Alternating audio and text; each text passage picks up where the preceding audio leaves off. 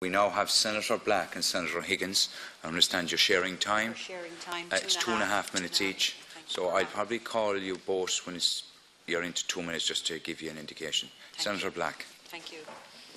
Thank you. You're very welcome, Minister, to the Chamber. And I am aware that you've had a crazy week and it's been very, very busy for you. But I suppose we all have to keep in mind. Microphone is just not carrying. We all have to keep in mind, what Sergeant Maurice McCabe and his family have gone through, and I just shudder to think the trauma that has come out for them in particular and the children has been horrendous.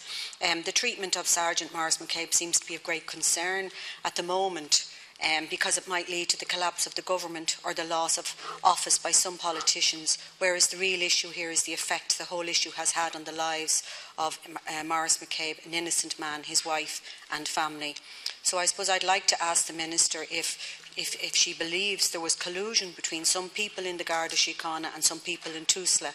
It's very worrying that despite no evidence being produced of any child abuse, that both Garda Sergeant Maurice McCabe and now Garda Keith Harrison were referred to Tusla as being a danger to their children.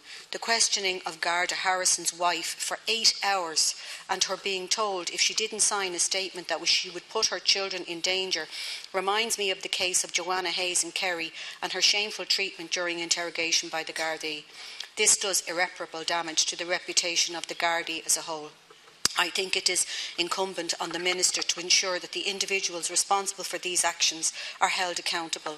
An investigation needs to be held into any other referral from the Garda Síochána to Tusla about other Garda whistleblowers, as there is a danger that the tactic was used in other cases. The reputational damage done to both the Garda Síochána and Tusla by these revelations can only be put right if the people responsible are held fully accountable. If there is not transparency in the handling of these matters, then two agencies of the state that are essential for the protection of children will have been compromised, and I am sure that no one in the Oireachtas wants this.